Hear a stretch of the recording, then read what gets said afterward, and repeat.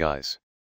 Today I am gonna talk about circulating rumors that Apple might use a Force Touch display in the next iPhone generation, fueled by the announcement of the new MacBook's touchpad.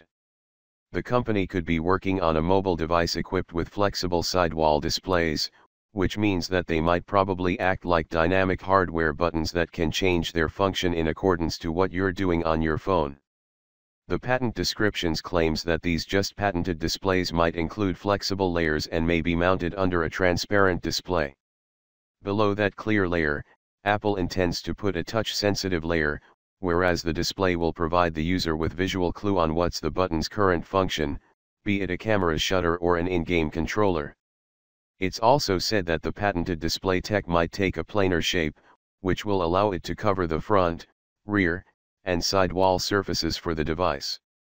Thanks for watching my video and subscribe to my YouTube channel.